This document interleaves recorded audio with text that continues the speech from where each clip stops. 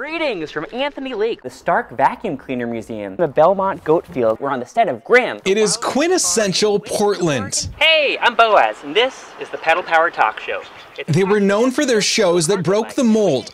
The Pedal Powered Talk Show was modeled after the late night talk shows, except this one on a bike. We love the idea of going to where our guests are rather than having them come to us, and that's something that you could do when it's on a bicycle. The Pedal Powered Talk Show is a talk show on a bike, and you're watching it now.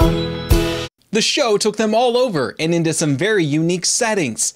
They talked with the cast at Grimm, even went to the top of the Space Needle. There are a lot of super fun guests. I mean, one that really sticks out to me is we interviewed this Abraham Lincoln portrayer in the middle of the Oaks Park roller skating rink as kids were like practicing roller skating around us. And now, here's a llama. They produced over 70 episodes, and in 2016, they put the kickstand down for good.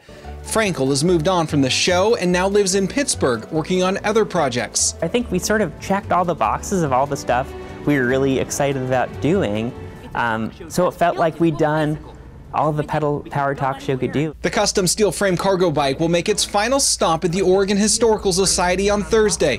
Frankel and his co-creator Phillip Ross are donating the bike to be a part of the Society's collection. So now you have a bagpipe that shoots flames as well. One day in the future it'll be involved in some sort of exhibit, 100 years from now, where people can be like, gosh, they were doing some weird things in the 2000s. If you'd like to see the bike before it's turned over to the museum for good, Frankel and Ross will take their bike one last time for a little goodbye tour. It starts at 4:30 on Thursday, and they'll circle Portland's waterfront before handing the bike over for good. I'm Devin Haskins, KGW News.